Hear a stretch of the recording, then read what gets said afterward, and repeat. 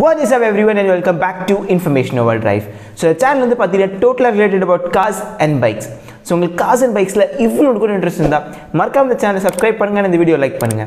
So இந்த வீடியோல நம்ம என்ன பார்க்க போறோம்னா engine oil. So let's get straight into the video. It's not a game, it's a rich thing. So இப்போ நம்ம ஒரு பைக்கையோ காரையோ ரெகுலரா சர்வீஸ் விடும்போது ஒரு டயலாக் வந்து நம்ம நிறைய டைம் சொல்றது கேட்டிருப்போம். இந்த மாதிரி இன்ஜின் ஆயில் வந்து செக் பண்ணிருங்கப்பா, இன்ஜின் ஆயில் வந்து சேஞ்ச் பண்ணிருங்கப்பா அப்படின்னு வந்து நிறைய டைம் சொல்றது கேட்டிருப்போம். ஸோ இப்போ இந்த இன்ஜின் ஆயில்னா என்ன, இது வந்து ஏன் நம்ம இன்ஜின்ஸில் யூஸ் பண்ணுறோம் அப்படின்றது இப்போ பார்ப்போம். ஸோ இப்போ இந்த இன்ஜின் ஆயில் வந்து ஏன் யூஸ் பண்ணுறோம் அப்படின்னா, இந்த இன்ஜின் ஆயில் வந்து பார்த்தீங்கன்னா இன்ஜினுக்கு வந்து லியூப்ரிகேஷன் ப்ரொவைட் பண்ணும். ஸோ இப்போ இன்ஜினில் வந்து பார்த்தீங்கன்னா நிறைய மூவிங் பார்ட்ஸ் இருக்குது, பிஸ்டன்ஸ் இருக்குது, பிஸ்டன் ராட்ஸ் இருக்குது, கேம்ஸ் இருக்குது, ஃபாலோவர் இருக்குது, கிராங்க் ஷாஃப்ட் இருக்குது. இந்த பார்ட்ஸ்லாம் வந்து பார்த்தீங்கன்னா கண்டினியூஸாக மோஷனில் இருந்துகிட்டே இருக்கும். ஸோ இதுக்கு லியூப்ரிகேஷன் ரொம்பவே இம்பார்ட்டன்ட். இன்ஜின் ஆயில் வந்து பார்த்தீங்கன்னா இந்த பார்ட்ஸில் லியூப்ரிகேட் பண்ணுறதுக்கு ரொம்பவே ஹெல்ப் பண்ணும். ஸோ இப்போ இன்னொரு பாயிண்ட், இன்ஜின் ஆயில் வந்து ஏன் இன்ஜின்ஸில் யூஸ் பண்ணுறாங்க அப்படின்னா இன்ஜினோட கூலிங்காக. ஸோ இப்போ நான் முன்ன சொன்ன மாதிரி இன்ஜினில் வந்து நிறைய மூவிங் பார்ட்ஸ் இருக்குது, like pistons, games, followers, crank shaft. இதில் வந்து கண்டினியூஸாக மோஷனில் இருக்கும்போது பார்த்தீங்கன்னா நிறைய ஹீட் ஜென்ரேட் ஆகும். ஸோ இப்போ இன்ஜின் ஆயில் வந்து பார்த்தீங்கன்னா இந்த ஹீட் வந்து ஜென்ரேட் ஆகிறது ரொம்பவே ரிடியூஸ் பண்ண ஹெல்ப் பண்ணும். ஸோ இப்போ நெக்ஸ்ட் ரீசன் ஏன் வந்து இன்ஜின் ஆயில் வந்து இன்ஜின்ஸில் யூஸ் பண்ணுறாங்க அப்படின்னு பார்த்தீங்கன்னா கொரோஷன் ரெசிஸ்டன்ஸ். ஸோ இப்போ இன்ஜினில் வந்து பார்த்தீங்கன்னா கண்டினியூஸாக வந்து ஃபியூல் கம்பஸ்ட் ஆகிட்டே இருக்கும். இந்த ஃபியூல் கம்பஸ்ட் ஆகும்போது பார்த்தீங்கன்னா நிறைய ஹார்ம்ஃபுல் அண்ட் கொரோசிவ் ஆசிட்ஸ்லாம் வந்து லீக் ஆகும். ஸோ இப்போ இந்த ஆசிட்ஸ்லாம் வந்து பார்த்தீங்கன்னா நம்ம இன்ஜினோட மெட்டாலிக் பார்ட்ஸ் ஈஸியாக கரோட் பண்ணிடும். ஸோ இப்போ இந்த இன்ஜின் ஆயில் வந்து போட்டோம்னா இந்த கொரோஷன் வந்து ரொம்பவே குறைக்கிறதுக்கு ஹெல்ப் பண்ணும். இது வந்து ஃபுல்லாக குறைக்கணும்னா நம்மளால் சொல்ல முடியாது. ஓவர் த இயர்ஸ் வந்து கொஞ்சம் கொஞ்சமாக கொரோஷன் ஆகிட்டே தான் இருக்கும். But for the time been இந்த கொரோஷன் பீரியட் வந்து ரொம்பவே ரிடியூஸ் பண்ணிடும் இந்த இன்ஜின் ஆயில். இப்போ இன்ஜின் ஆயில் வந்து நம்ம ஏன் யூஸ் பண்ணுறோன்னு தெரிஞ்சுக்கிட்டோம். இப்போ இன்ஜின் ஆயில் யூஸ் பண்ணால் என்னென்ன அட்வான்டேஜஸ் நம்ம பார்ப்போம். ஸோ இப்போ நம்ம இன்ஜின் ஆயில் வந்து இன்ஜின்ஸில் யூஸ் பண்ணோம்னா நம்ம இன்ஜினோட லைஃப் ஸ்பேன் வந்து ரொம்பவே இன்க்ரீஸ் ஆயிரும். ஸோ இப்போ நம்ம முன்ன சொன்ன மாதிரியே இன்ஜினில் வந்து பார்த்தீங்கன்னா நிறைய ஃப்ரிக்ஷன்லாம் ஆகும் அண்ட் கொரோஷன் ஆகிறதுக்குலாம் வாய்ப்பு இருக்குது. ஸோ இப்போ நம்ம இன்ஜின் ஆயில் வந்து இன்ஜினில் யூஸ் பண்ணோம்னா அந்த இடத்துல கொரோஷன் நடக்கிறதுக்கோ ஃப்ரிக்ஷன் ப்ரொடியூஸாக ஹீட் ஜென்ரேட் ஆகிறதுக்கோ வாய்ப்பு கம்மியாயிரும்.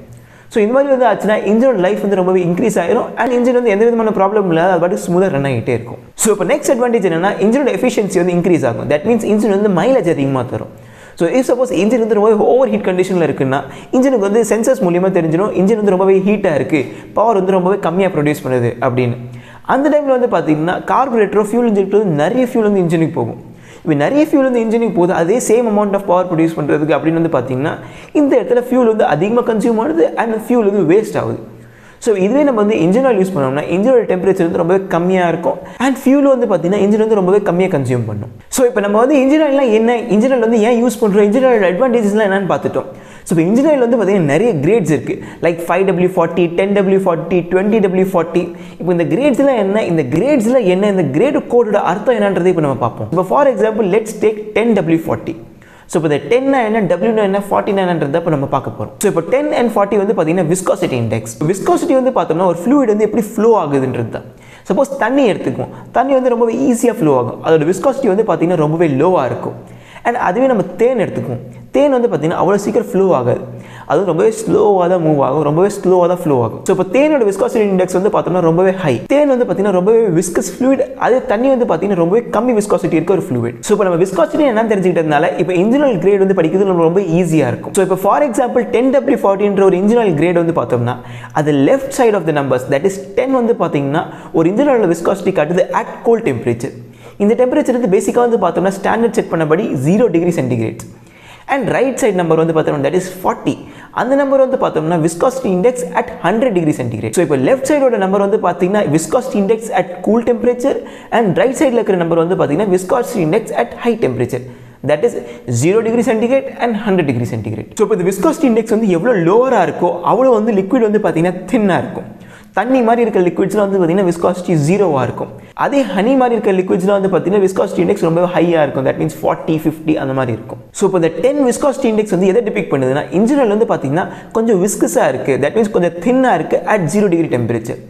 பட் இதுவே 40 வந்து பார்த்தீங்கன்னா எதை டிபிக் பண்ணுதுன்னா இன்ஜின் ஆயில் வந்து பார்த்தீங்கன்னா ரொம்ப ஹையாக விஸ்காஸாக இருக்குது, தட் மீன்ஸ் ஹனி அளவுக்கு வந்து விஸ்காசிட்டி அதுக்கு இருக்குது அட் 100 டிகிரி டெம்பரேச்சர். ஸோ இப்போ நம்ம எல்லாத்துக்குமே தெரியும் ஒரு ஃப்ளூயிட் வந்து பார்த்தீங்கன்னா எவ்வளோக்கு எவ்வளோ டெம்பரேச்சர் அதிகமாக இருக்கோ அவ்வளோ வந்து தின்னாக இருக்கும் அண்ட் எவ்வளோக்கு எவ்வளோ டெம்பரேச்சர் கம்மியாக இருக்கோ அது அளவுக்கு கெட்டியாக இருக்கும். ஸோ இப்போ இந்த கான்செப்ட் வந்து நம்ம இன்ஜின் ஆயிலுக்கு வந்து அப்ளை பண்ணோம்னா இது வந்து பார்த்தீங்கன்னா டோட்டலாக உல்டாவாக இருக்கும்.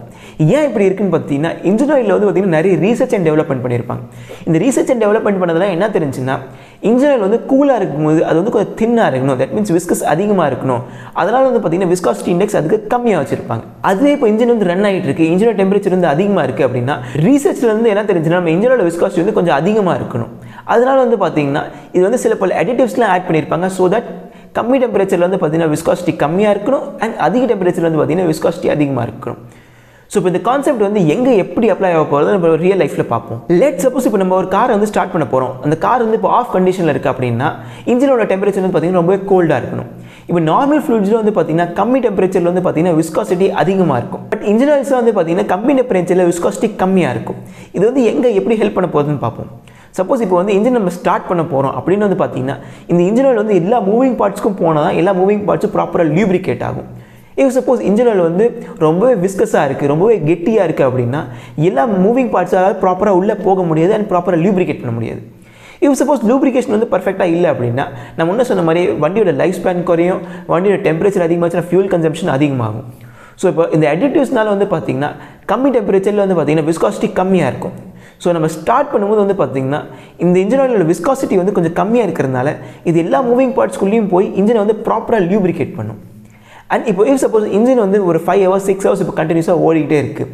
இன்ஜின் வந்து பார்த்திங்கன்னா இப்போ 100 degree centigrade வந்து ரீச் பண்ணிருச்சு. இன்ஜின் வந்து ரொம்ப ஹாட்டாக இருக்குது. அந்த கண்டிஷனில் வந்து பார்த்தோம்னா நார்மல் ஃப்ளூயிட்ஸில் வந்து பார்த்தோம்னா ரொம்பவே தின்னாக இருக்கும். ஸோ சப்போஸ் நம்ம இன்ஜின் ஆயில் வந்து பார்த்தீங்கன்னா அந்த டெம்பரேச்சர் ரொம்ப தின்னாக இருந்துச்சு அப்படின்னு இந்த இடத்துல வந்து பார்த்தோம்னா ஹீட்டிங் வந்து ரொம்பவே அதிகமாகிடும். இப்போ இன்ஜினோட பார்ட்ஸில் வந்து பார்த்தீங்கன்னா ஓவர் ஹீட் ஆக ஆரம்பிச்சிடும். இந்த இன்ஜினோட பார்ட்ஸ் ஓவர் ஹீட் ஆகிறதுனால வந்து பார்த்தீங்கன்னா இன்ஜின் ஆயில் ரொம்பவே சூடாயிரும். ஸோ சப்போஸ் வந்து இன்ஜின் ஆயில் வந்து ரொம்பவே ஹீட் ஆயிருச்சு, இதோட விஸ்காசிட்டி வந்து ரொம்பவே குறைஞ்சிருச்சு அப்படின்னா இதெல்லாம் ப்ராப்பராக லியூப்ரிகேட் பண்ண முடியாது. ஸோ இப்போ இந்த இன்ஜின் வந்து இவ்வளோ ஹை ஸ்பீடில் ரன் ஆகிட்டு இருக்கும்போது சப்போஸ் லியூப்ரிகேஷன் வந்து ப்ராப்பராக இல்லைன்னா இன்ஜின் வியர் அண்ட் டியர் ஆகிறதுக்கு ரொம்பவே வாய்ப்பு இருக்குது. ஸோ அதனால தான் இப்போ இந்த அடிட்டிவ்ஸ்லாம் வந்து இந்த இன்ஜினில் மிக்ஸ் பண்ணதுனால இப்போ இந்த ஹை டெம்பரேச்சர்லேயும் வந்து பார்த்தீங்கன்னா இந்த இன்ஜினோட விஸ்காசிட்டி ரொம்பவே அதிகமாக இருக்கும். ஸோ இப்போ இந்த ஹை விஸ்காசிட்டி தான் வந்து பார்த்தீங்கன்னா இந்த இன்ஜின் வந்து ப்ராப்பராக லியூப்ரிகேட் பண்ணுறதுக்கு அண்ட் ப்ராப்பராக ஃபங்க்ஷன் பண்ணுறதுக்கு ரொம்பவே ஹெல்ப் பண்ணும். 10W40ன்ற இன்ஜினில் வந்து பார்த்தீங்கன்னா ஜஸ்ட் ஒரு எக்ஸாம்பிள் தான். இன்ஜினில் வந்து பார்த்தீங்கன்னா நிறைய கிரேட்ஸ் இருக்குது. 0W20, 0W40, 10W30, 10W40 அந்த மாதிரி நிறைய இன்ஜின் ஆயில்ஸ் இருக்குது. இப்போ இத்தனை type of engine oil grades இருக்கிறதுனால எந்த டைப் ஆஃப் இன்ஜின் ஆயில் வந்து எந்த காரில் எந்த பைக்கில் வந்து போடணுன்றது இப்போ அடுத்த கொஸ்டின் வரும். ஸோ இந்த டாபிக் வந்து நம்ம ஃபியூச்சரில் இன்னொரு வீடியோவில் பார்ப்போம். ஸோ இந்த வீடியோவில் நம்ம என்ன பார்த்தோம்னா இன்ஜின் ஆயில்லாம் என்ன, அது வந்து ஏன் யூஸ் பண்ணுறோம், அதோட அட்வான்டேஜஸ் என்ன, அதோட கிரேடிங் சிஸ்டம் என்ன, அந்த கிரேடிங் சிஸ்டம் வந்து நம்ம ப்ராப்பராக புரிஞ்சுக்கணும். ஸோ ஐ ஹோப் இந்த வீடியோ பிடிச்சிருக்குன்னு நினைக்கிறேன். பிடிச்சிருந்த வீடியோ லைக் பண்ணுங்கள், இந்த சேனலை மறக்காம சப்ஸ்கிரைப் பண்ணுங்கள். I will see a new video tomorrow.